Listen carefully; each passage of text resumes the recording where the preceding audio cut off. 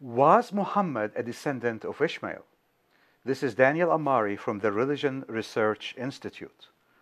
The content of this video is based on Dr. Rafat Amari's book, Islam in Light of History. Please find us at rrimedia.org. This is part 2 of the series. In the first series, we discussed the claims, the Islamic claims about Ishmael. And one of the most important claims is that not just that Muhammad is descendant of Ishmael, but also that Ishmael lived in Mecca all his life, and the Ishmaelites after him lived in Mecca. So we're going to continue examining the biblical accounts of the Ishmaelites. And right now we arrived to the biblical account of the Ishmaelites of the 19th century. The Bible states that during Joseph's time, about the 19th century BC, the Ishmaelites were traders between Gilead in north of Jordan and Egypt. And this is very significant. Ishmaelites were in company with the Midianites. So the Midianites basically lived in southern of Sinai, while the Ishmaelites lived in the northern part of Sinai.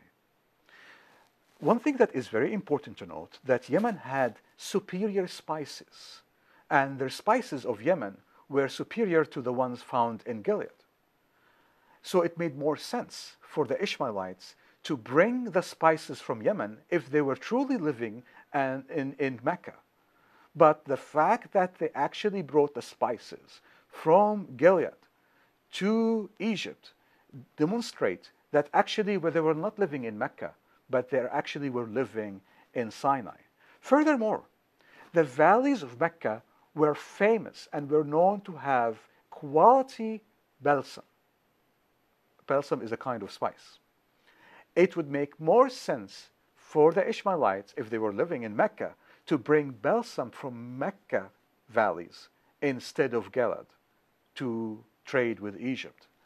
Now, that is the part that is very important about the 19th century. So we come to the biblical account of the 16th century and the 15th century BC.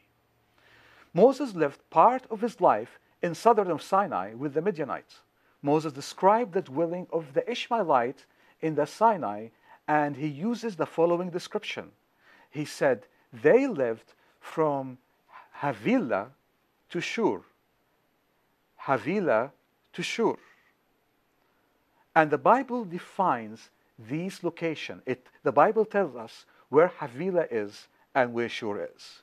So let's examine Havilah.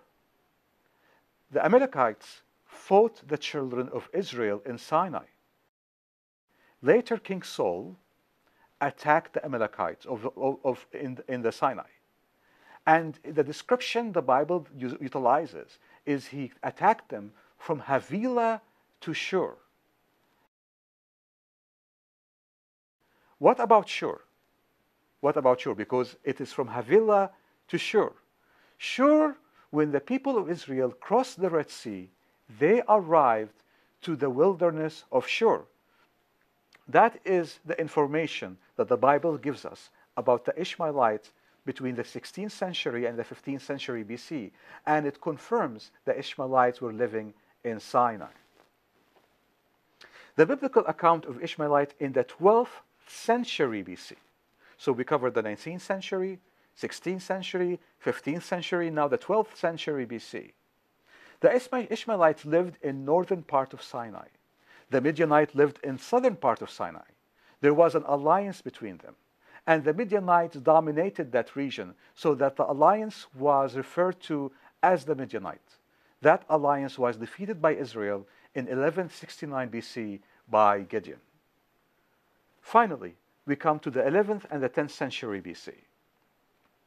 The Ishmaelites had an alliance with the nations around Israel, such as the Moabites and the Edomites and the Hagarites. And notice all of these nations were directly surrounding Israel. The Edomites, Moabites, the Hagarites.